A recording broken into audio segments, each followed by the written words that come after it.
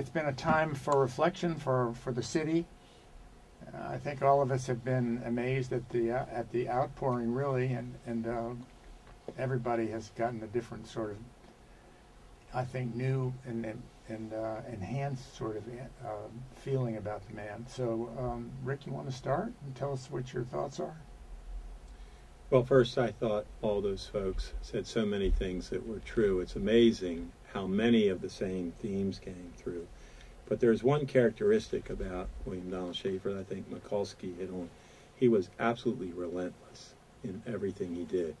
Once he decided to do something, he didn't ever take his eye off that goal. And as soon as he got there and achieved it, he was on to another one, over and over. I sat a few months ago, less than a year ago, it's at the Center Club with Laney Lebo-Saxon, the governor, and this big panoramic view of the harbor. And I said to Governor, are you capable of looking across this landscape and appreciating what your contribution has been? It wasn't even penetrating. I mean, he never. It's almost regrettable that he never took the time. Savor is exactly the word, to really come to terms with all that he had contributed. That's interesting, because I asked him exactly the same question in a car when we were driving by some of the things for which he was responsible. But, you know, I do think, actually, he took a joy in it. But I think one of the important things that we all need to look at is not what he did, but why he did it. And it's wonderful that there are all these tangible things that we can point to that reflect the incredible genius of Don Schaefer. But I think the why is so important, and you captured some of that, I think, in this piece. He was a public servant above all things, rather than a politician. That makes what you do and the way you do things very different. And I think someone in the piece mentioned about the psyche of the city, and I think the most important thing that Don Schaefer did for Baltimore was to really make us have faith in ourselves, to, with his relentless enthusiasm and passion, make us all realize that Baltimore could be everything and more than we thought it could be. And he changed this city by turning around the psyche of the city. Could you all talk a little bit about what attracted you first to him? You all served him in one way or another. What brought you to his side? In 1968, I worked in the city solicitor's office for a very short time, and he was president of the city council. He put in a bill, a stop and frisk bill, that would have allowed police to stop young men on Howard Street. We had George Russell, a very attractive, very articulate, very smart city solicitor. I wrote an opinion, and Judge Russell signed it. It said the bill was unconstitutional, and that started a bit of a flap in the paper. Mayor D'Alessandro didn't mind much because it looked like we were protecting the citizenry from uncalled for police activity. One night I was in my office at 8:30, about 2 or 3 nights later, I got a call from Joan Bareska. She said, the council president's over here now. Can you come over? I thought, this is not a good idea. There's no one around. So I went over, and she put me in his office, and he closed the door, and he gave me his side. First, he told me that young liberals who knew nothing about how city work and were so focused on the constitutional rights of criminals should start thinking about the victims of crime. Then he told me about all the store owners on Howard Street that were talking to him about moving to suburbs, to shopping centers. And then he said that keeping this city together is one of the hardest things you can imagine, young man. Go back to your office and try to do something helpful. I went out of there. I didn't know Don Schaefer. Before that, I thought he was a little bit quirky. You don't get the same sense of a city council president as you get as a mayor. But I went out there thinking, hey, this guy is really glued to his job. That was all sincere and down to it. And even though I disagreed on the constitutional part, I understood immediately, this is a real leader. There's a young state senator here in Baltimore named Bill Ferguson. I have sweaters older than he is. Mm-hmm. Bill Ferguson is a Schaefer scholar. So and the Schaefer scholarships are designed to attract smart young people into public service. Like College Park?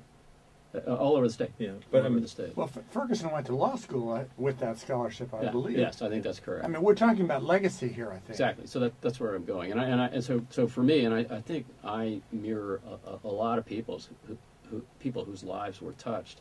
I mean, I was completely young, completely unmolded, and just learned it all this one particularly unique way to do things, and it affects everything I do and how I go about, the work side and maybe some of my personal side to this moment. Well, I think that's true of all of us who worked for him. I mean, the legacy for us on a very personal level is indelible and so much a part of our DNA. But when you're talking about when did you first meet up with Don Schaefer? Actually, the first time I saw him, I was living in Washington, and Bob Bembry was a friend of ours, and Bob was campaigning for the city council, and I saw this guy who ended up being Don Schaefer speaking before Bob. He was not particularly eloquent. Bob was, of course, enormously eloquent. And I thought, that guy's running for city council president. Subsequently, we moved to Baltimore, and I'm working for Embry at HCD, and in 1969, there is a ruling about when the heat is turned on in public housing. There's a specific date. And Embry was very concerned because it got cold very early that fall, and I was sent to the city council president to talk to him about getting the heat turned on, and he looked at me and he said, "Nobody's going cold in my city." Mm-hmm. And I thought, I love this man. Mm-hmm. And that was the beginning of my enormous attachment and love for Don Schaefer. He attracted all of you. You were young strivers. You wanted to do good things, but it was beyond that, wasn't it? I mean, it as Barbara Mikulski said, it got into the culture. I think he had just this incredible need to change our society and our city. It was about making Baltimore a much better place. And he was brilliant about it. He had a very large view, and then he had this relentless pursuit of goals that came out of that large view. And then he was right down on the level that Sandy just talked about. No one's going to go cold in my city. He would make alliances with the most powerful people in the city, but he would find those people in neighborhoods who fixed their screen door and cut their lawn. And damn if he wouldn't find out their names, and they would know his. And so he created a communion of people that went, from people like Mark and Sandy, who worked with him every day for a long time intensely, to people who saw him 3 times a year. But there was a connection that was very strong, and it all was centered on making a better world. But that's where you met him. Because he was authentic. He was authentic. So every day that you worked for him, you felt like you were doing something almost larger than life. Sure. And it was not about him personally. So looking at him, Don Schaefer, the public servant, versus the politician, is a very important nuance, I think, as you think about what this man did. And so when you ask, is it repeatable? Absolutely. But I think you have to have a passion and a belief that you can do anything. And I think that's why we loved working for him. Man, there was nothing we couldn't do. He couldn't do, Baltimore couldn't do. It was so exciting. There was a mix of traits that just made it almost, for me, magical. But I would say at the heart of it is integrity. I mean, you never had to think twice about what you were doing and why you were doing it. This insatiable desire to attract talent. He wasn't insecure in that way. Lots of really interesting people around him. I've been looking for a way to sort of express this, but he loved sort of building a sense of team and community, and it could be the people around him, it could be a neighborhood, it could be the city, but he loved being part of a community. It almost substituted for family. And he was a brilliant manager, which is not a word that people generally use in talking about Don Schaefer, but he was a genius at managing all of us. We couldn't do enough. We couldn't work enough hours. We couldn't come up with enough good ideas. We were so caught up in this whole culture of achieve for Baltimore.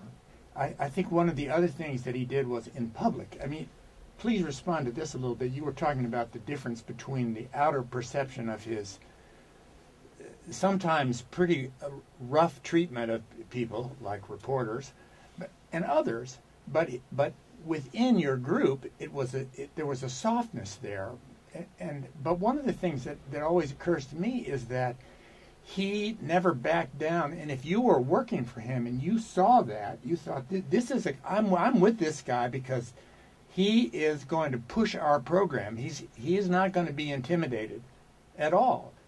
Others might be by him, but he was never going to be. I mean, I think that really matters in a leadership formula. I worked for Schaefer from 71 to 84. I still feel totally connected to him. I love him. And I think virtually everyone who worked for him feels that way. That kind of sustainable admiration and deep feeling is a very unusual thing in life in general, but particularly in politics. I wish I could show you all the emails I've received in the last few days. It's astounding. People from everywhere in the United States, friends, people who once worked with him, they all connect. You don't think he was really very political, Rick? You know, I was going to say earlier that one of the ways he manifested what the integrity that Mark and Sandy have been talking about is that except for the times he was in the middle of an election, he really was apolitical. If you went to him about a public policy problem or an idea, he never started with what's the political downside or where are the votes or who's going to be for it or against it. He made you go through the substance of the issue, element by element. And then he made his mind up about whether he wanted to do it. Politics were just how he got things done.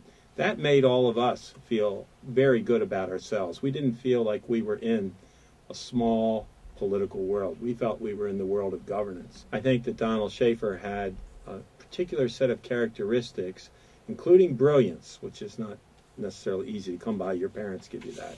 You don't develop it in school. And he just stayed with things in such an intense and relentless way. It's a hard bar to cross. Now, could Stephanie Rawlings be William Donald Schaefer? In another form, yeah, she's got the talent. She could do it. The governor was a student of city government.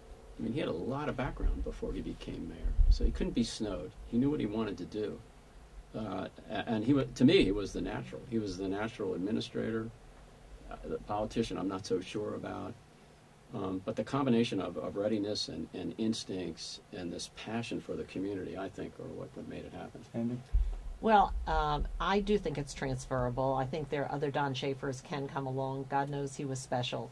But I think what really distinguished him was that he was never really running for another office. The fact that he went from mayor to governor is a whole other conversation. But when he was mayor, he was not aspiring to be governor. He was aspiring to be the best mayor in America. And as far as I'm concerned, he was. I think there's a lot of agreement with that thought. And we'll discuss more of it with some of the people that looked at him from the outside, and I'm talking about people like me in the media, and that'll be part of our next segment. Thank you all so much for coming.